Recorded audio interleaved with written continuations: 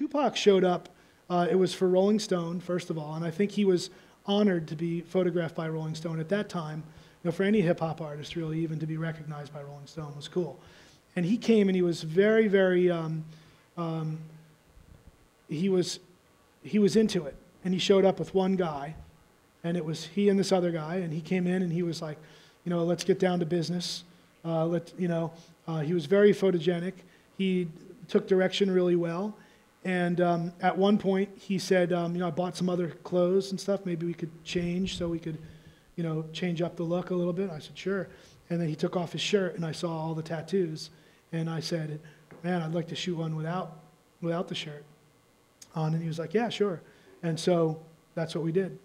And he was, like I said, he was really into it. And when I shot it, I remember, I remember getting that assignment. I was excited to shoot for Rolling Stone as well. And I thought to myself, how cool it would be if I had a cover for Rolling Stone. And then I shot it. I was, at the time, shooting a lot of very simple portraits with my 4x5 camera, because I had shot so much loose and quick and spontaneous things that I wanted to kind of slow it down a little bit.